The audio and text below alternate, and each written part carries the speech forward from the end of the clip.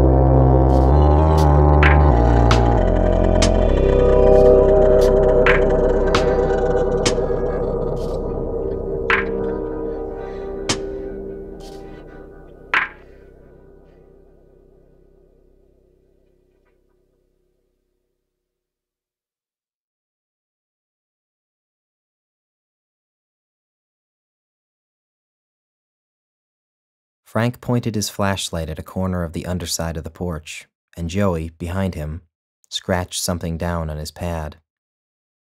Frank shimmied on his back, grunting, through the opening in the crawlspace. Dead leaves crunched beneath him as he rolled over onto his knees.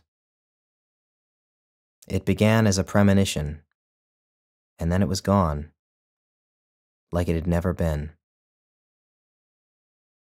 Squirrels, Frank mumbled to himself. The two of them walked up the driveway and entered the house through the side door.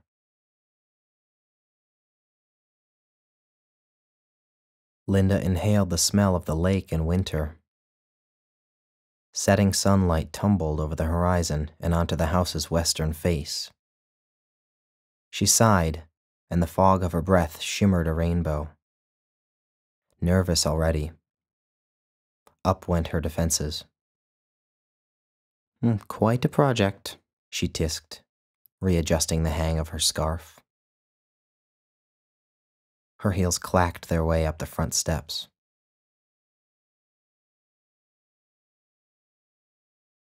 Chris opened his door before his car had fully stopped, shifting into reverse with his left foot pressed into the clutch like a throat. Reverse, the transmission's largest gear ratio, because it made the wheels more difficult to turn. Always in the back of his mind, the quavering thought that he'd glance backwards at it, crawling pilotless away from him, or find it later, glittering and overturned in a ditch across the road. He yanked upwards on the parking brake, redundantly, and ducked his head as he vaulted out of the cabin. His knees straightened and he rose, towering over the tiny car, startlingly, like a monarch emerged from a chrysalis. The horn clucked 1, 2, 3 compulsive chirps as he triple-pressed the remote lock, and his massive stride carried him up towards the house.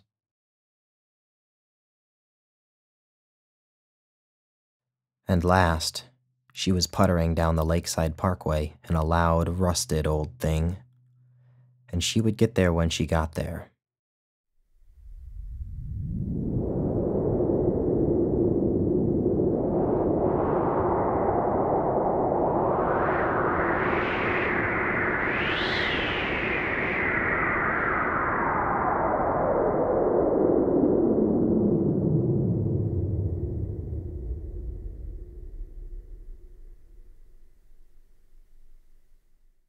Frank tended to speak as little as possible.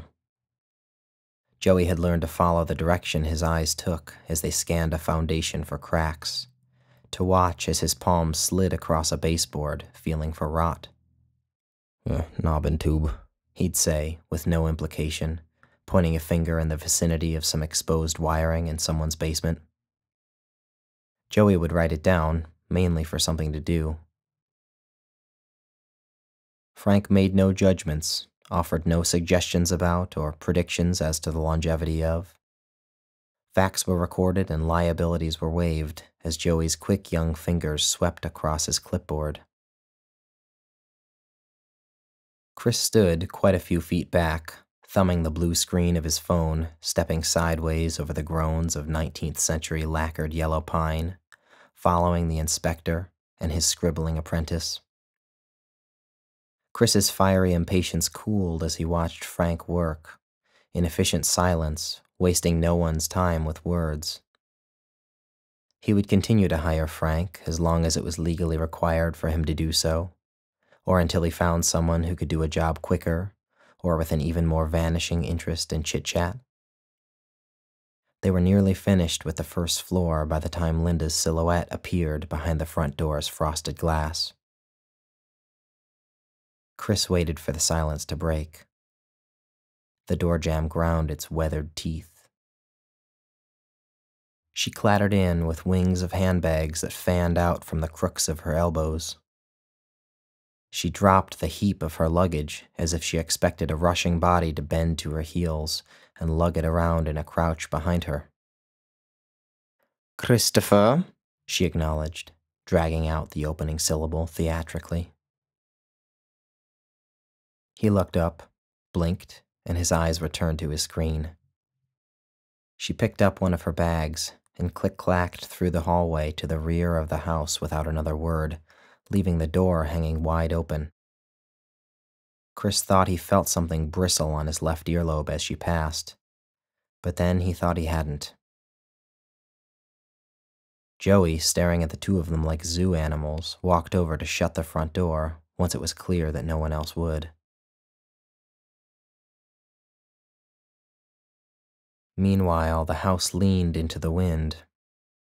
It squatted, a magnificent piece of beachfront real estate, a decaying tenement for mice and cobwebs. They were here to pick it apart.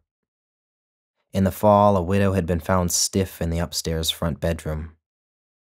The family's dawdling grief, and then the auction, and then the arguments, and then the dragging of the dumpster across the front lawn meant that by the time they'd emptied the place enough to assess what they had, winter had arrived.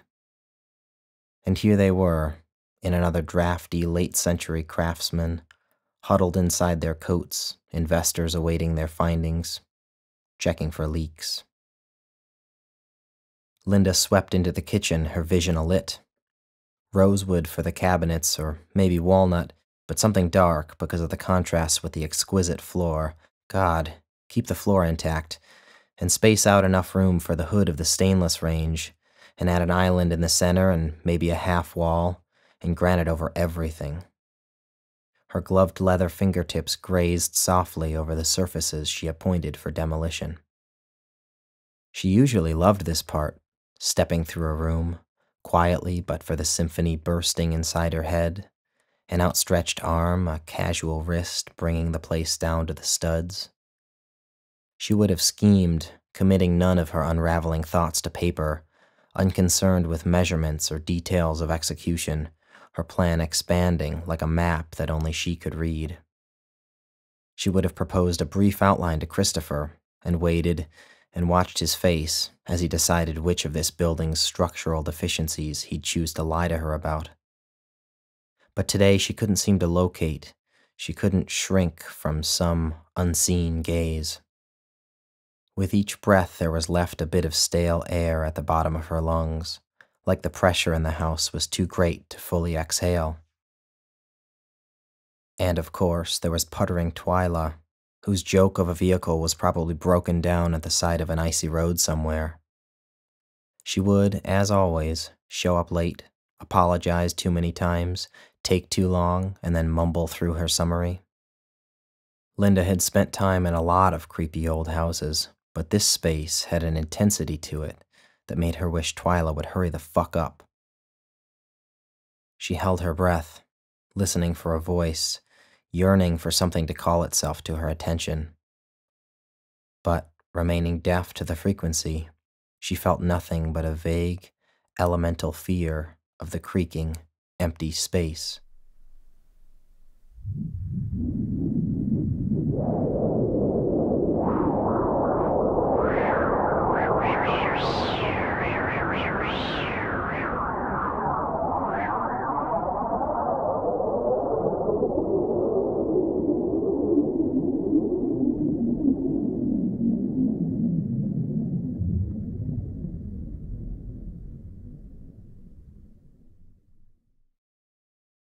Joey's flat feet padded down the wooden steps.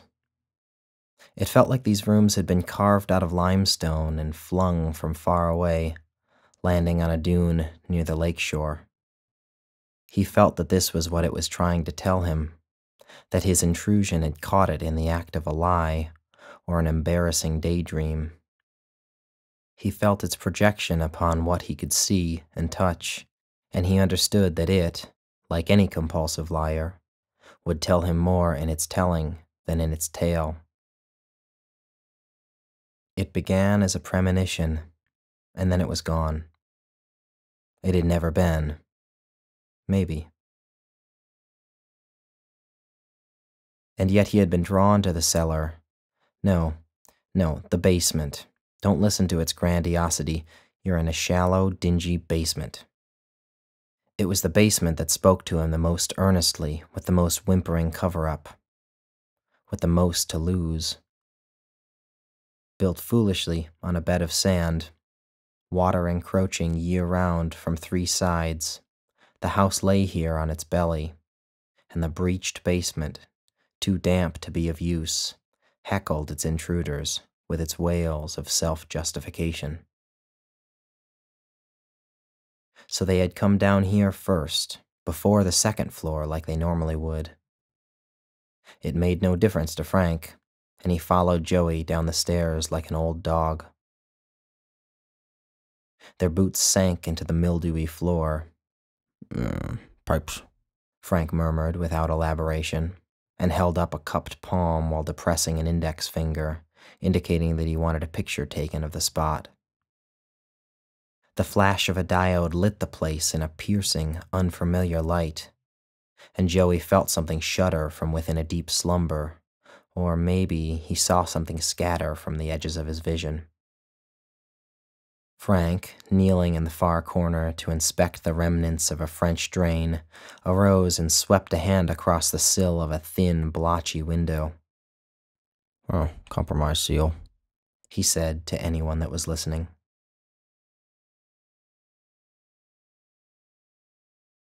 Chris rocked from side to side on aching knees, burrowed into the glow of an email. Wearing shoes that cost more than most of the pieces of furniture Linda would pick out to fill this place back up, he would not be found skulking around in some mucky basement.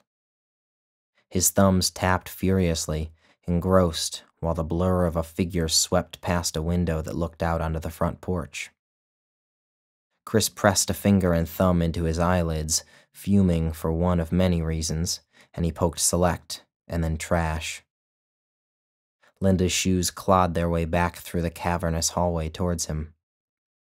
Facing the ashy fireplace, he could not see the huddled figure rise up to peer through the glass at his back. Linda screamed. Chris looked up, inconvenienced. Linda's hand pressed against her chest, and she panted. "Do you see?" she gasped, but the shade was gone from the window. He stared at her, puzzled, as if she were on display in a museum. But he didn't have time to guess, and he followed her eyes to the door and lunged toward it and flung it open. "Who the fuck are you?" he demanded immediately of something out of Linda's view. "Oh, Jesus Christ, Twyla!" Linda, realizing her mistake, sliding beneath Christopher's arching armpit and grabbing at the woman. "You scared us half to death! What the hell were you doing staring out the window like some vagrant?" She pulled her inside. "The first thing you're going to do is Windex your greasy nose print off of that pane of glass." "The doorbell didn't work," came Twyla's mousy defense, but no one was listening. "The bottle is under the sink with a rag, and you're not on the clock until you're finished." Chris watched the odd woman scamper down the hallway. He'd noticed first her smell, otherworldly but difficult to place, like an exotic spice he'd never tasted, and then her face, eyes sunken and downcast, cranial features melted into a permanent droop. And now, as she walked past, he stared at her clothes. Not clothes, really, but garments. She was wrapped in an indefinite number of shimmering pieces of cloth that she lifted like the trail of a dress as she moved. She looked like she had been dressed by a costume designer, like she might keep a crystal ball in her glove compartment. She turned the corner out of sight, but not out of earshot, jangling with dozens of bracelets, necklaces, and earrings. "Who the fuck was that?" Chris asked again, not used to waiting. "And you're late!" Linda called from where she stood, eyelids narrowed and taut. "Don't you raise your voice," Linda spoke in a dramatically lowered tone, her diction morphed almost irreconcilably as she turned from servant to peer. She paused, just to make him wait. She held his gaze, trying to appear fearless, as he glared at her. "That is Twyla, my divinist." After a moment, he croaked, "You're..." "Divinist, Christopher. One who practices divination." When she didn't continue, he began. "I know what..." "She can read your palm if you'd like," Linda interrupted, slipping her leathered fingers into his with a practiced seduction that he found disturbing, given her age. One of his eyebrows flattened and he straightened his back, looking to reclaim dominance in the conversation through posture. He pulled his hand away and snaked it back into his pocket in search of his phone, choosing to say nothing. "Oh, you're no fun," she replied, mimicking hurt and then gliding away to the dining room. Twyla's cloaks billowed their way past, but Chris had decided to spend the rest of the day staring determinedly into the screen in his cupped hands.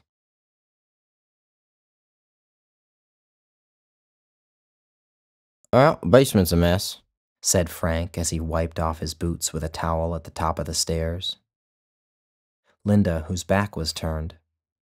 "Don't tell me, darling. He's the one who needs to sell the place," gesturing towards the front room.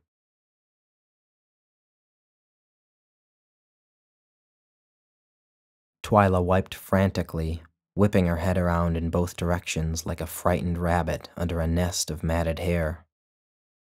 She'd never heard a house speak with so much force, with such intimate proximity to language. After leading rich white women through so many boring, dusty suburban homes, following only the occasional flitting puff of a confused spirit, she had begun to lose faith, slowly, to see through the tattered holes in her once crafty hoax. Cheap jewelry clanged on her wrists as she reached down for the spray bottle. Even from the porch, she could feel the hairs on her forearms prickle, the potential energy, the sizzling aura of this place that could be an entrance or an exit. She was afraid, because this feeling was beyond her experience. The character she played for these women chose always to appease, to surrender, but from where she knelt, she had no guesses as to what it wanted. She did not want to go back into the house. She wanted desperately to go back into the house.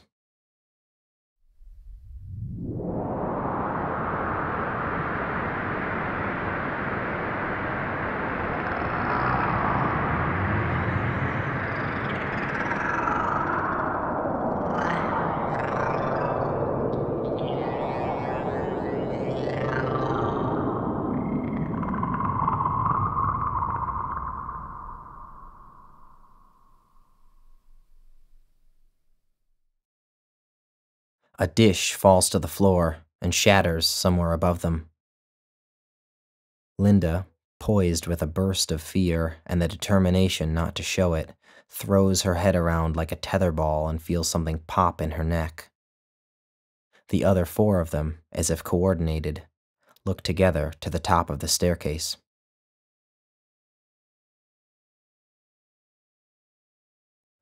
Thought this place had been cleared out, said Frank, the first one to speak.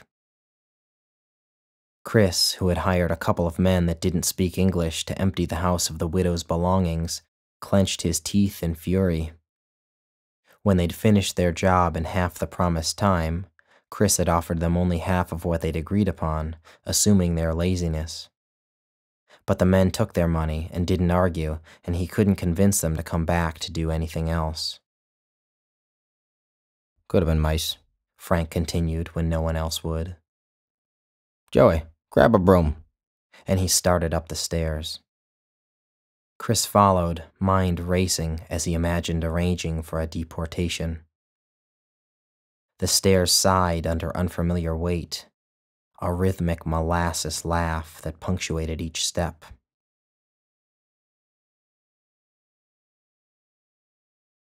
Twyla, who hadn't heard anything from outside, turned the door handle just as the men rounded the second flight, and Linda sprang backwards. God damn it, Twyla! She gasped, with a hand pressed into the ridge of her throbbing neck. Twyla imagined slowly strangling the woman. Where did... She responded, intuiting the answer, and then she bolted up the stairs.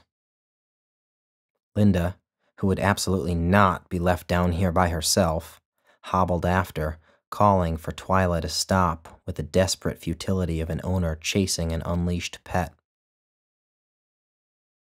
By the time she reached the top of the groaning stairs, she had to swivel her entire body to peer down the hall in each direction, the muscles in her neck clamping like a bear trap.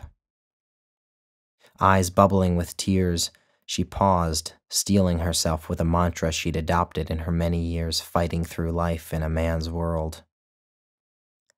Don't be a pussy, Linda. And the muscles in her jaw hardened. Even though she couldn't speak to it, even though she was not attuned to listen for its response, she shuddered with a tremulous fear, knowing that something was with her in this uncharted place.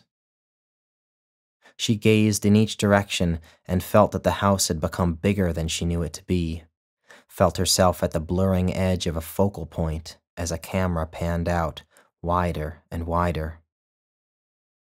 She had no way to tell in the stillness which way they had turned.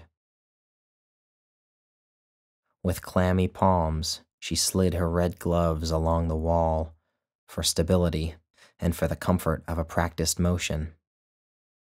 Pain now arcing its way through her vertebrae and into her hamstrings, she limped into the inflating darkness.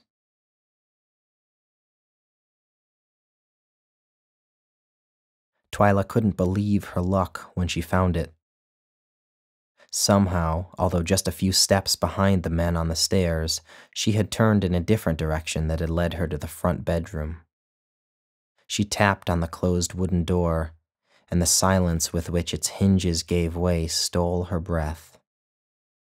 She towed through the threshold, feeling the room part around her like a sea. The room was empty. She could see 4 ingrained welts in the floorboards where the bedposts had bitten through the urethane, and it was into that rectangle that she felt drawn. It was in there. She didn't know by how much she could break character, didn't know the measure of herself beneath its looming presence. She placed her usual trinkets around the baseboards at the edges of the room. Anchors, so she could retain her bearings inside of what was to come. And then she saw it, or it was revealed to her. It lay in scattered pieces at her feet, like it had been pushed and had fallen from nowhere.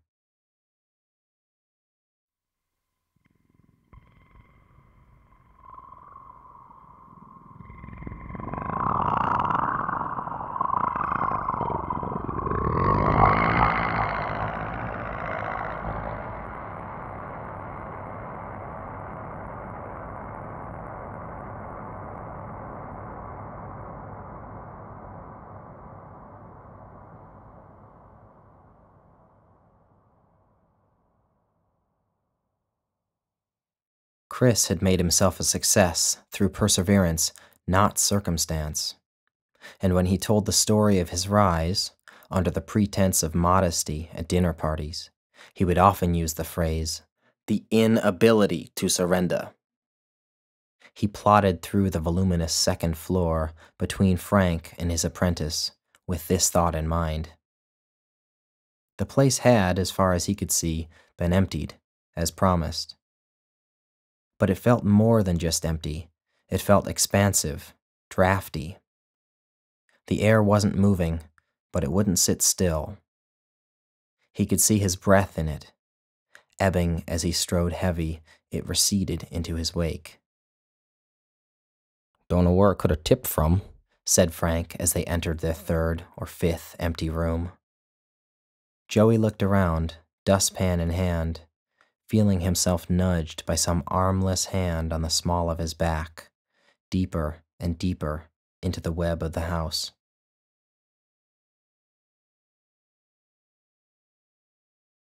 Twyla picked up the shards, playing with them, turning them in her hands as she tried to reconstruct a puzzle from the half of the pieces that hadn't been lost. She looked back at her Celtic cross sitting in the distance by a closet, a faintly gleaming tether in this vast expanse of space. The supple skin of a baby's finger lifted the tip of her nose, and she was looking out the window.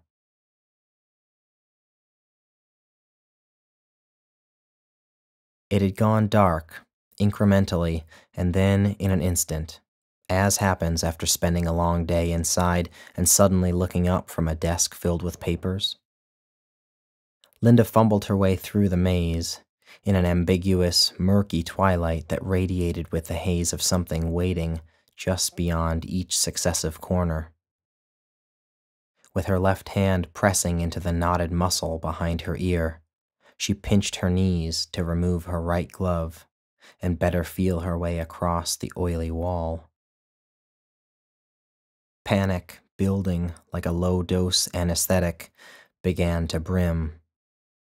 Her nose was dripping, and her hair was a mess, and her eye makeup had smudged, and she could barely walk, and she had turned around a dozen times in the hours or weeks up here. Her lungs bucked with the frenzy of each passing breath. She had called out endlessly into the stillness, for Twyla, for Chris, for her mother now long dead. From where she found herself, they were, by now, miles away. It could feel her fear, and her estrangement from its verbiage, from its guidance. It could feel within her the bubbling up of every nightmare that had woken her in childish sleep, she who of all of them feared it and denied it the most. It could feel her last defense crumble. It moved to convince her. All light went out, and her eyes were useless. The walls dripped, and the wet slithered down her fingernails and across her knuckles. In concert, her mouth began to salivate until she could no longer swallow, and she spat onto the floor. Footsteps, and she spun to meet the echo.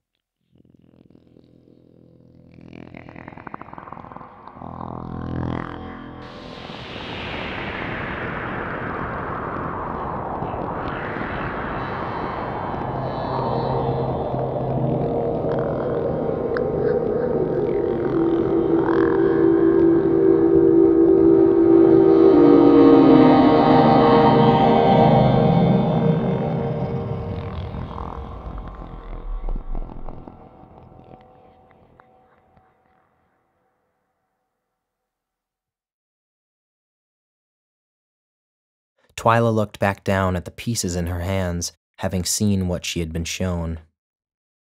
It waited, in this crucial moment, for her to accept its story and let it fully in. She teetered on its fence, thinking about her character and about the part she'd been asked to play. And then, for evidence, she slipped one of the unplaceable fragments into the cup of her bra, next to her heart. At this distance, neither knew who was in control. She gathered up her charms. She left the room, closing the door behind her, the way it had been. She found Linda sobbing in the middle of the gloomy hallway, hands over her eyes and batting at the air surrounding her. Twyla knelt down at her side, seeing but also wondering what the woman had been shown. She hauled upwards on Linda's lapel and brought her employer nearly upright. Linda, gazing into the many eyes of a wriggling, squid-like demon, wailed and collapsed back onto the floor. She could leave her here, she thought. They could find her later, cold and stricken and sucked lifeless. It had happened before. From next to her heart, it engorged itself, and, distracted, careless, it let something slip.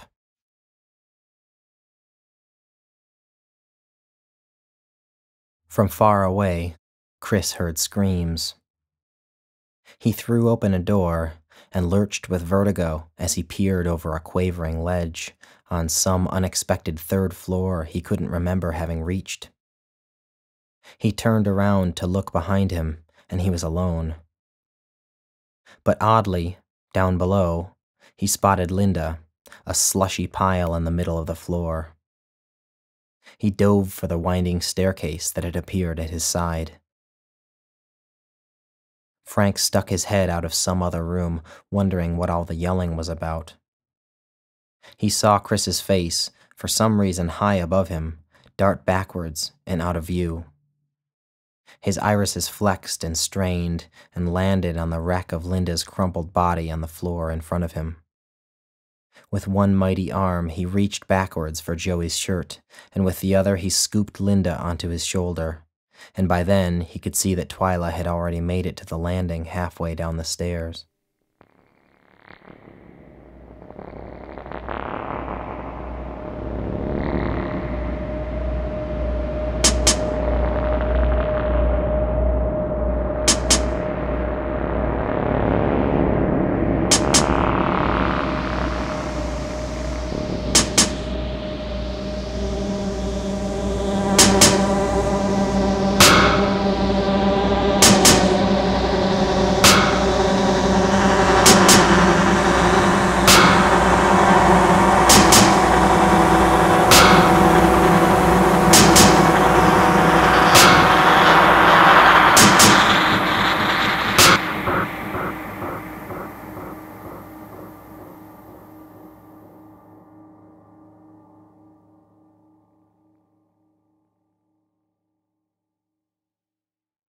They stood together in the driveway, beneath a frigid moon that doused the lake in an ancient light.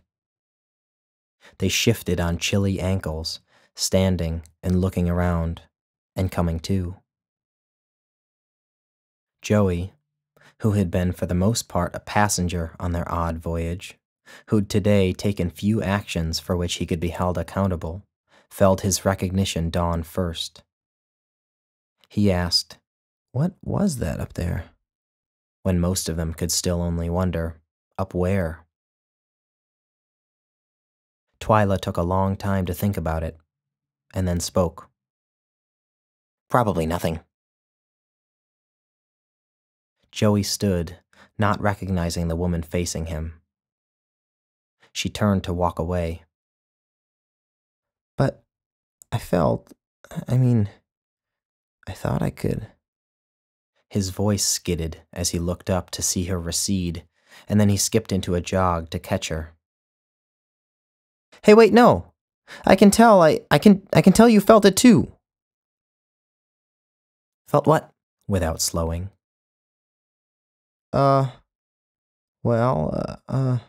He wasn't sure. She indulged him. "A ghost?" laughing at his ignorance. Something," he returned with Midwestern irresolution. "There's no such thing as ghosts." Now she had reached her car.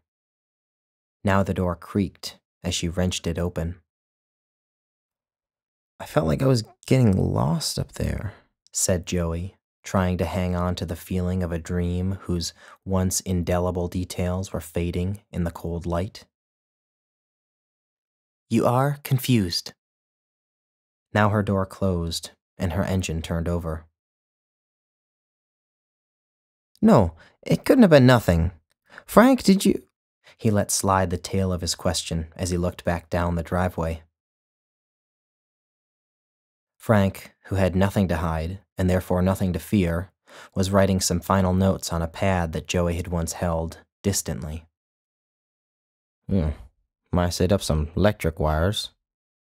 And lead paint," he mumbled to himself. "I can't," Joey protested. "Does nobody—" Chris, who had a great deal to hide, and therefore a great deal to fear, who had seen nothing, who had sealed himself inside a phalanx of denial, was already in his car at the bottom of the driveway. Performance tires squealed on salted asphalt, and he was gone. "All right, now, ma'am, you go home and get some rest. I'll have Joey type up this report for you on Monday," Frank spoke over his shoulder as he climbed into the cab of his truck.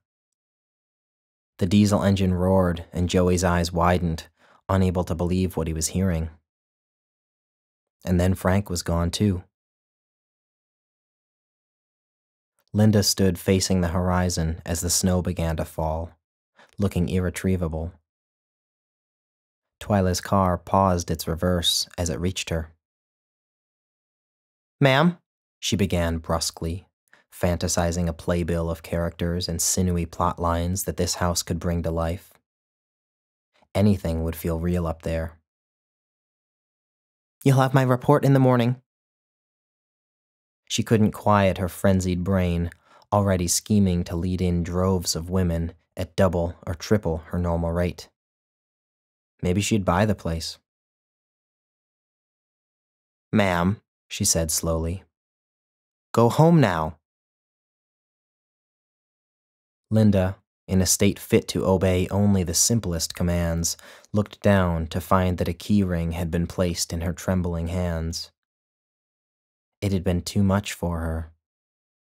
Maybe it had been clumsy. She'd been set out in an unnavigable drift, on course to spend the next days and weeks spiraling with centripetal momentum outwards into madness. She backed over the mailbox, halogen slicing through the night. And then there were two. "Wait, Joey called as he ran backwards towards the last car making its way away from the house. "Boy, aren't you cold?" Twyla called through a slit in her window. "Go home to your parents." "No, wait, hold on a minute," confused as he found himself out of breath. I know I saw something up there." And he had. And she knew it. And it knew it inside her.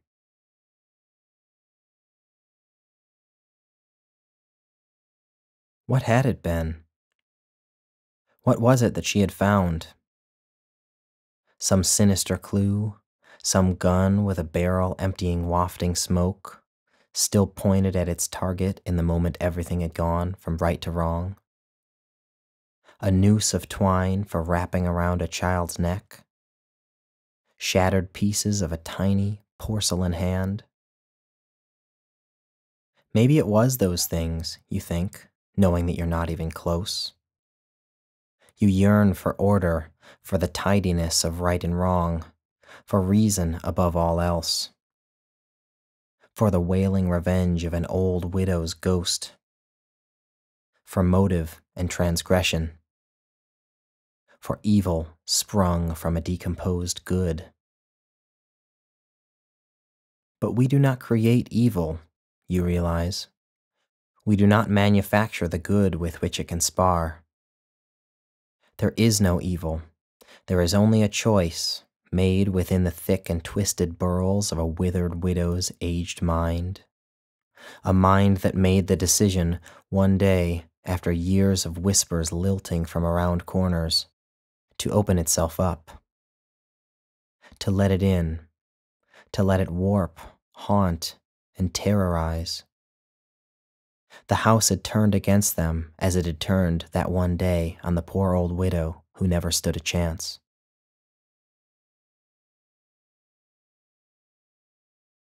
Twyla had stared down at its shards. She'd picked one up, turning it in her hands. The key, the explanation, the motive. And she'd absorbed it. Cornered, it bowed in propitiation to its new master.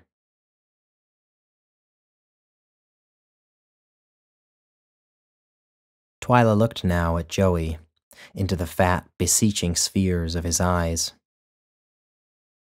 "You think it would choose to show itself to you?" Fangs bared, gaze darkened by a presence from an unknown world. "Do I think it would... What?" "That was no spook camped out up there, waiting to frighten dogs and children." She felt it take over, felt it choose her words from its curled perch above her left breast. "Things like that don't talk. They can't speak, and if they could, we wouldn't condescend to show ourselves to a know-nothing twit like you." A meaningful slip, the planned burst of an ego. It felt tiny and inadmissible, which is precisely how the lure slipped so discreetly into its prey's open mouth. A hook catches in a cheek. Then it closes off the words it had once fed to an old woman and now fed to a young woman, and it throws the car into gear, and Twyla careened down the driveway away from the house. Joey stood, feeling the cold of the night, wondering what the hell everyone had been talking about today. He looked back at the unlit house, and acidic terror surged in his stomach. He sprinted to his pickup and prayed as the alternator ratcheted and sputtered, and he too peeled out onto the street. All it has to do now is tug softly on the line.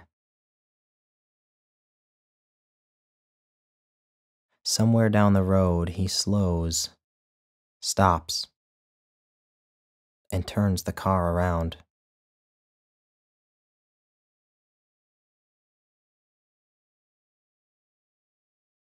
Joey climbs the steps onto the porch and twists the handle of the front door that they'd forgotten to lock on their way out. Linda's abandoned handbags have been removed. The lights they never turned off have been extinguished. He peers into the darkness of the empty house. Thunderclaps of blood pound through the arteries in his ears, but his resolution holds. Parlor room, hallway, kitchen, cellar door. He listens as his boots clunk on each step on the way down. His left touches the stone floor first, and then his right, and into the stillness he holds in front of him the faintness of a cell phone's glow. He is unsure which of them will make the first move. It begins as a premonition, and then it engulfs him. Or he steps into it like a mist, and then they are gone.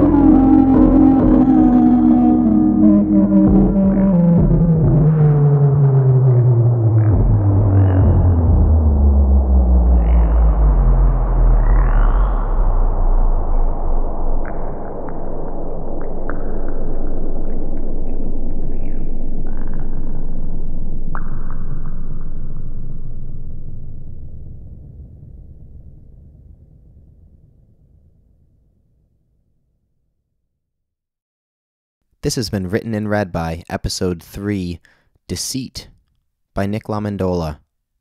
Thanks so much for listening. Of course, this episode was brought to you by Woody.